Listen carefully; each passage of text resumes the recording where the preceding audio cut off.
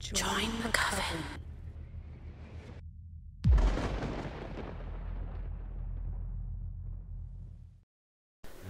Roanoke, a story written by Killahawk1.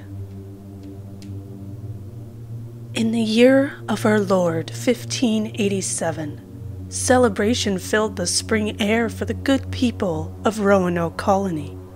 Winter had been stubborn once again, and the threats of war with the Spanish had severed much-needed replenishment of goods and supplies. As one of England's earliest attempts at the establishment of a permanent settlement in the Americas, they were truly isolated. Tested was their resolve of heart and faith in God. Eventually, the days grew longer, and the last of the snow had melted. Come spring, none of the 117 colonists had perished, and in fact, the valiant people were thriving and prospering in this brave new world. Memories of hardship and trials were absent from tongue and thought this warm day. Today was about triumph and victory. The rugged and savage land had not overcome their determination of will and manifestation of destiny. Today was a day of honor, heralded with a feast in which all would take part, from tables placed outside along the town's edge. It was a time to congregate and make merry with their brother and neighbor. Offerings of thanks would be given to God, and cups of wine would be raised to the Queen. Men bellowed in laughter. Women giggled amongst themselves, and children ran and played throughout the settlement. All was good in the world that day. A little boy's voice sang out from the tree line of the forest that sat east of town. The voice of Thomas called out, "Mummy, Mummy, I caught him! He is mine, I caught him!" At the sound of her son's voice, Priscilla's lips thinned with irritation. Once could not a single day come to pass in which that little Rafe would not cause me embarrassment? She thought to herself. Priscilla felt a mixture of guilt and disdain every time she looked upon the child, for she had married young and not for love, but for necessity, plucked from the busy streets of Cambridge. By her adventurous husband, she despised him for the life he chose for her. Given the fact that he did not even have the courtesy to remain among the living long enough to ensure his expecting wife could escape this savage wilderness, in bitterness, she alone bore the responsibility of parenthood. She held fast to the belief that never had there been a more disobedient child than Thomas. As the child grew from an infant, he became such an odd and unusual child. No interest had he in the goings-on around him, and mostly dwelt in an inner world of his own making. Other than frequent outbursts of tantrums, little emotion was shown or shared by Thomas. Was it her fault that the bonds of motherly affection did not form?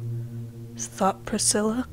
She did not turn or even acknowledge the callings of the voice, and continued her duties of setting the tables and conversing with the other women. She ignored the curious glances over his shoulder, and the looks of pity that fell upon her. A scream arose from the crowd. The murmurs of talk and conversation instantly came to a halt. All attention had come to rest on the forest's edge.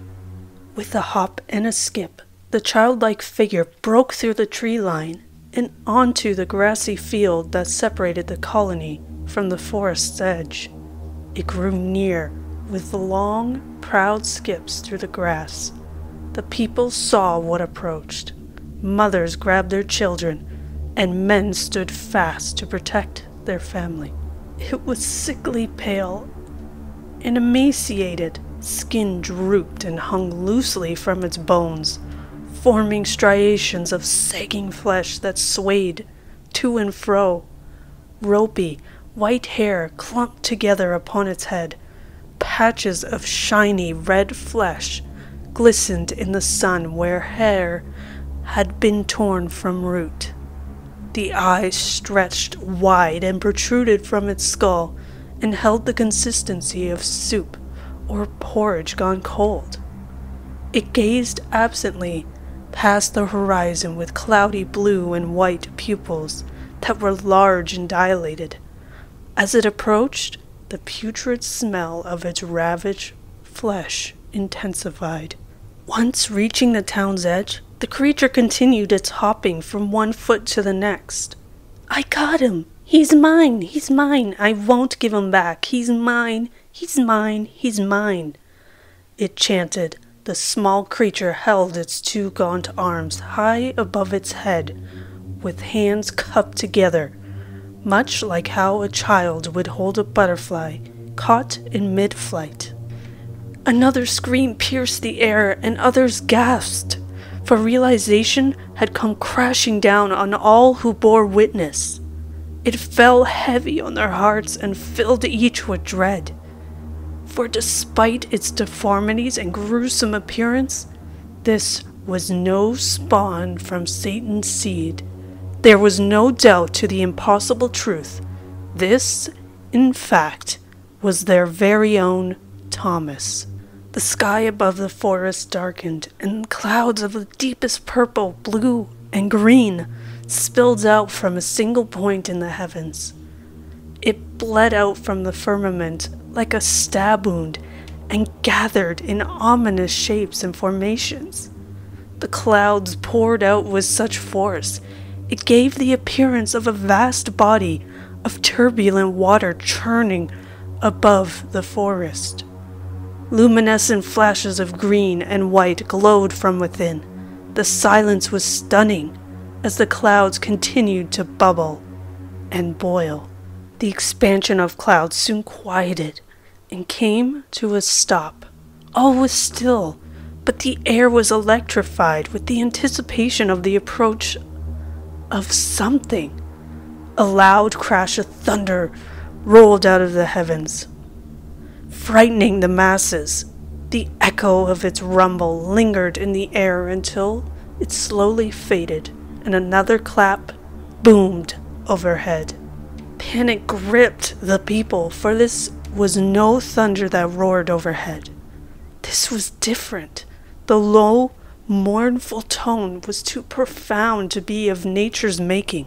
No, it held the likeness of darkness, and the resemblance of dread at the arrival of war sounded from great trumpets. Trumpets like those spoken about in Scripture, that would herald the end of days.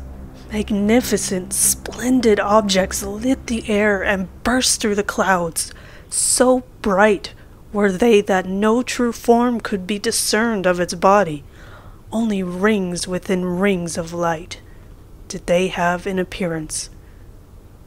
But the large span of wings that outstretched from its back was unmistakable. A legion of creatures of light hovered in the sky and began to descend on the small settlement. Pillars of fire ignited from the beings. 1, then 2, then 3, 5, 10, 50, and so on. As they approached, the purpose and nature of the fire became understood. The fire sat upon a hilt and was the blade of a sword of flames. Thomas stood before the crowd of people as they cowered and looked at him with disgust. He held his hands firmly clamped around something that did not want to be trapped. A thick red and black fluid poured and seeped out between his hands and fingers. It fell to the ground in ropey strands and began to smoke upon contact with the grass. Within the boy's cupped hands, an inhuman scream shrieked loudly. Moans and wails continued as it violently jerked the boy's hands to and fro, up and down, side to side. But Thomas's grip held fast and unbroken. Brilliant beams of light exploded from the child's hands as the thick substance began to foam and pour out from between his fingers in greater amounts. Those unfortunate souls who had looked directly into the light were paralyzed from the flash. Their heads snapped upwards towards the sky, and their mouths opened wide with the sound of a loud death rattle. Wider and wider their mouths opened without stop until a sickening snap was heard from their jaws dislocating. With a stiff and rigid body, they remained frozen in place until their eyes bulged and shot high into the air, landing on the ground with a sickening plop. The beams of light took formation on the green grassy field outside of the settlement. The rings of light that obscured its body were not soft and curved ribbons and streams of light. They were jagged and pointed halos of razors and blades. These were creatures of war and death. Those who remained and had not fled behind the town's high yet feeble wooden wall gasped in terror and awe at the creatures of light. Between them danced the jubilant Thomas, still chanting his words. "He's mine! He's mine!" Now insane and blind, his entire body interwoven with the writhing and bloody tendrils that entered and exited his skin, orifices, mouth, ears, and eyes. One of the creatures of light came forward and glided toward Thomas.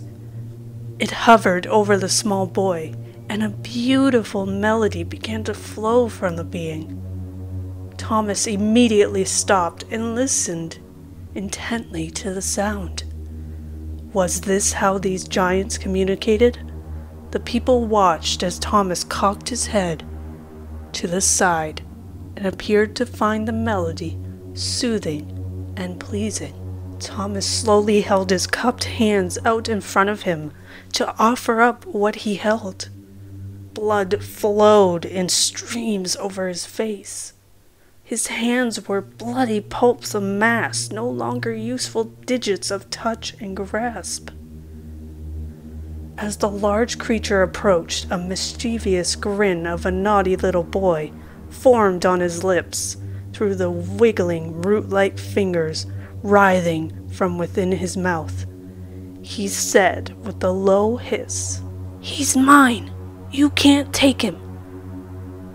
If I can't keep him, then you can't have him either."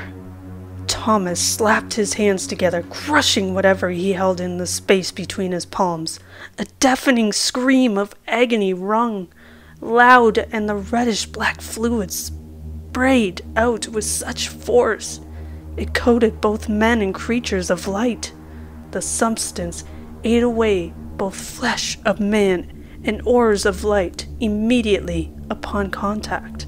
With flames from swords raised high and the war cry of pure angelic hatred and rage, the creatures of light charged into the settlement of Roanoke colony. In the year of our Lord, 1590, the first of the delayed supply ships arrived upon the shores of Roanoke Island, to find not a single living soul. In its 3-year absence, no evidence of war, famine, or any other possible reason for the colony's complete disappearance could be deduced. What had once been a thriving settlement of sturdy thatched-roof cottages of 1- and 2-story habitats was no more. The first presence of the English Empire in the New World shone through efforts of those 117 people had left no mark or clue of the fate that befell them. A crudely built fort surrounding the former settlement was all that gave a hint of the past presence of the colonists, and upon a post of wood, bleached white as snow, was found to hold the only clue that remained. Carved deep, a single word of 3 letters could be seen. No meaning could be found, and remains a mystery to this very day. Carved were the letters C-R-O.